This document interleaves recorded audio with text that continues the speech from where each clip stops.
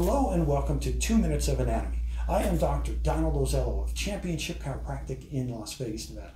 The primary function of nerves is to send information throughout the body via electrical chemical signals. There are 3 classifications of nerves: sensory neurons, motor neurons, and interneurons. Sensory neurons receive and interpret sensory stimuli.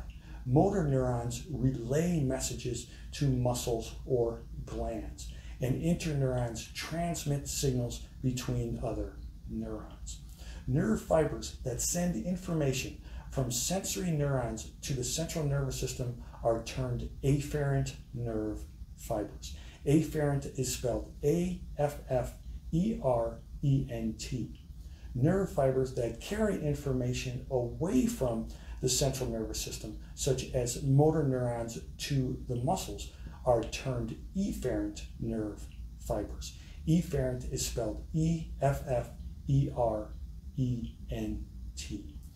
The primary function of nerves is to send information throughout the body via electrical chemical signals.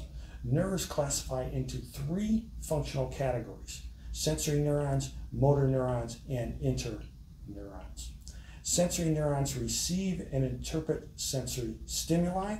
Motor neurons relay messages to muscles or glands, and interneurons transmit signals between other neurons. The nerve fibers that send information from sensory neurons to the central nervous system are termed afferent nerves, and the nerve fibers that carry information away from the central nervous system are termed efferent nerve fibers.